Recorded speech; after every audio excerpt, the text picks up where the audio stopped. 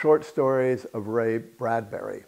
And I find that they end in ways that make you think about what might have happened after you finish the story, but they don't tell you what does happen. And it leaves you with enough ambiguity that it makes the story stay with you. And I'm a big believer that a good story is ambiguous in many ways. That's the only way that you can really get the reader into the story about his own life. You simply can't explain what happens to everybody and everything and still expect the reader to identify with such a situation.